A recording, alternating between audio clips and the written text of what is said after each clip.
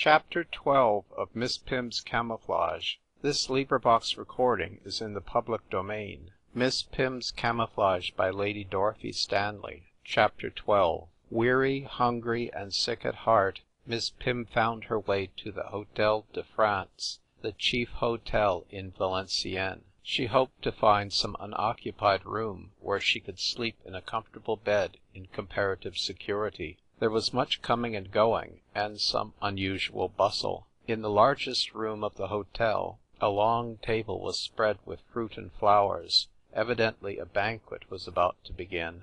The hotel proprietor, a haggard, middle-aged man, was anxiously bowing to officers as they entered, and directing them to the salon. Curiosity led Miss Pym to follow them, and she found the banquet was to be given by Colonel von Schlange as a welcome to officers just arrived from the Eastern Front. Too weary to linger, Miss Pym now explored the bedrooms on every floor. The rooms were evidently all engaged. Miss Pym wondered where she could find rest. At the end of a passage she saw a ladder, up which she crawled, and found herself in another long passage. Walking cautiously along, feeling the walls with her hands, she came to a table, and groping anxiously was rewarded by finding a tin candlestick with a new candle in it, and a box of sulphur matches in the big saucer of the candlestick. She now examined a perfect warren of small bedrooms,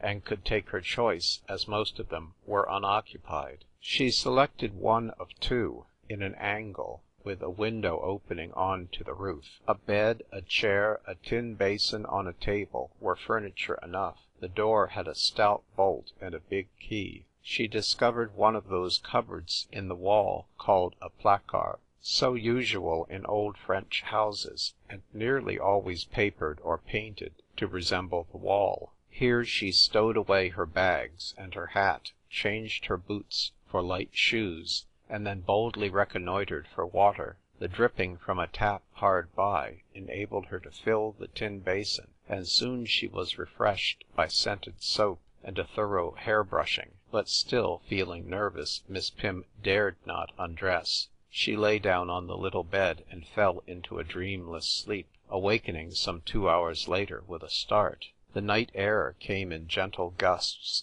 through the open skylight. The stars burned and vibrated with extraordinary intensity. Miss Pym lay there some time, reviewing the events of the day. Calm and refreshed by sleep, she now began to feel very hungry. Her lunch had been sketchy. A small piece of omelette and a slice of bread could hardly prove satisfying for many hours. Miss Pym decided to go down and forage for herself. She ought to pick up some crumbs from von Schlange's banquet. Carefully noting the position of her room, she cautiously descended. The loud voices, the singing and toasting, testified to the free flow of champagne in the banqueting hall. Very red-faced, tunics loosened, the Germans sat at the long table. Von Schlange, though very far gone, still kept up appearances. The pink lieutenant, smiling and foolish, was pouring champagne into the open mouth of a snoring companion. Captain Wertheim was drinking and weeping. Others were making speeches or crying "ha ha" at intervals. One man was clumsily dancing. "What is that fool doing?" shouted von Schlange. "Dancing? Germans don't dance without women. Send for those girls." "What girls, your Excellency?" asked the proprietor, trembling, for only too well he knew to what girls von Schlange referred. Some 15 young French maidens, torn from their homes in neighbouring villages, and even far beyond, had arrived at Valenciennes that very evening, and were to be packed off to Germany into so-called service, a euphemism for the basest slavery imaginable. The unfortunate girls had been locked up in a room in the hotel, awaiting a troop train, which was to leave at dawn. Monsieur Dubois, the hotel proprietor, stammered and objected that if His Excellency meant the children just arrived, they were in no state to appear before ces messieurs. "Hold your tongue," said von Schlange. slowly and thickly. "You will be shot if the girls are not here in 5 minutes." A silence fell over the assembly. A lot of French girls would make a jolly wind-up of the banquet. "They are more elegant than Russian girls," whispered one of the officers from the Galician front. They came, a weeping crowd. Miss Pym stood in the room as they entered, clinging to each other. Children of 14, fine young girls of 17 and 18, their faces convulsed by terror and grief. Some carried little travelling bags, others clutched small bundles. All seemed expectant of a terrible fate. Von Schlange rose majestically, and pointing to the girls, he shouted, "They are to go out and undress. Let them return without clothing. German officers wish to contemplate beauty unadorned. Clothed like that, ah, they are frightful." He swayed slightly, then sat down suddenly. The girls scuttled out of the room like terrified lambs from a slaughter-house, and crouched trembling in the passage. Miss Pym followed, and, resuming visibility, approached the children. "Fly, mes enfants, just as you are. Fly to your homes, and conceal yourselves, you who have homes in Valenciennes.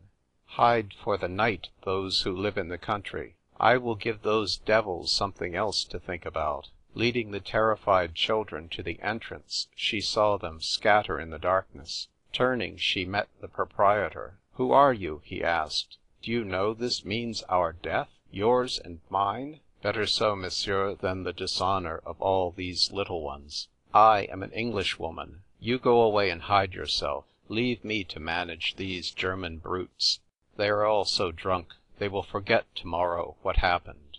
"But, madame, alone with those demons! No, it is not possible." "Do as I order," said Miss Pym hurriedly, and she walked quietly into the banqueting room. Von Schlange saw her first, but realizing he was drunk, he thought it must be some hallucination. He clutched the table with his hairy paws, and swallowed repeatedly. Miss Pym walked straight up to the side of his chair. He turned his flat head, and their eyes met, and the look she gave partly sobered him. A curious silence fell on the assembly, only broken by the resounding slaps showered on the snake's face. Miss Pym struck hard, then snatching up the glass of champagne, she smashed it in his face, blood and champagne streaming down his uniform. "The spy! The English devil-woman! Shoot her! Mein Gott! I have not my revolver, gentlemen! Shoot! Shoot!" yelled Von Schlange, as Miss Pym flew to the door and extinguished all the electric lights, the switches being just outside, and in less time than it takes to relate, she turned the key on the furious officers. Seeing Monsieur Dubois wringing his hands, she said, "Monsieur, you must deliver them. You know whom to thank for this evening's work. And if you only assure them that you saw a mad Englishwoman rushing out of the hotel, and that you tried to seize her, they will not shoot you. Besides, monsieur, yours is the only good hotel. Von Schlange will not kill you. Give me time to get away. When I have gone, open to them. Go quickly then, madame, otherwise my doors will be smashed. Ah, mon Dieu, there go the windows." Miss Pym rushed out, returning a few moments later, when she had made herself invisible. Determined to get food somehow, she reconnoitred the kitchen and larder, where she found the remains of a roast chicken and a little black bread, and soon she was scrambling up the ladder to her room, taking the precaution to lock and bolt the door, in case search were made. This fear of being caught in her sleep made her get out her shoulder bag, her hand-bag, her jacket and hat. All these things she placed on a chair beside the bed, and waited some time with a fast-beating heart. Then, hearing nothing, she stole to the ladder-head and listened, and as quietly crept back, undressed, and slept profoundly and long. End of chapter 12.